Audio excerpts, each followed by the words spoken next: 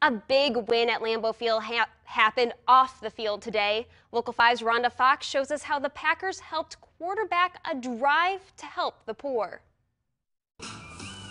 We all have to help in this environment right now. Here at Lambeau Field, it's a team effort to help those suffering most during this pandemic. The Packers parking lot transformed into a collection site for several area shelters and service programs. When 16 programs from your area work together to make a community impact, it's a very natural connection. This is the first time we are doing this collection in this manner because we, of course, had to pivot a little bit because of the pandemic. The effects of this health crisis can be seen by what's going into these boxes and who's receiving from these boxes. House of Hope is a shelter for families experiencing homelessness. It seems like a little thing to have shampoo and razors and toilet paper, but it's a really big thing if you can't get it. And I saw how many people are in need, and right now we had extra, so it was a good time to come out.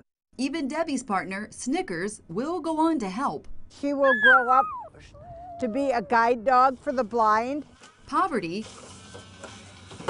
seems to spread as long as this health crisis lingers. When the pandemic began, our numbers soared.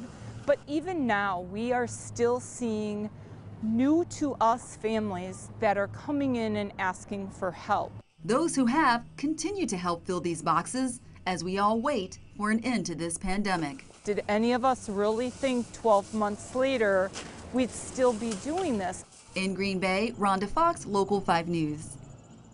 Now, if you couldn't make it out today, this collection campaign will continue through Monday across Northeast Wisconsin. You can look for Help for Homeless collection bins at Walgreens and Festival Food stores. Now, the city of Green Bay is